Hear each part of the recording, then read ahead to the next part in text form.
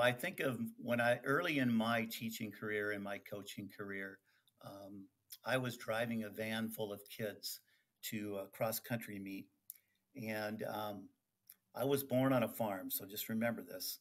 And all of a sudden, the van just stopped. I mean, it just stopped. And I said a farm word, and I had to, and I didn't realize I said it until that evening when I got some messages, phone calls from some parents.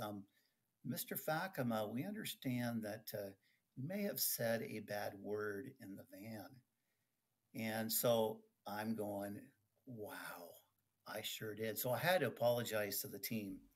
Mm. And I had to let them know that, listen, I am so sorry I said that. It was totally out of frustration, and I will not do it again.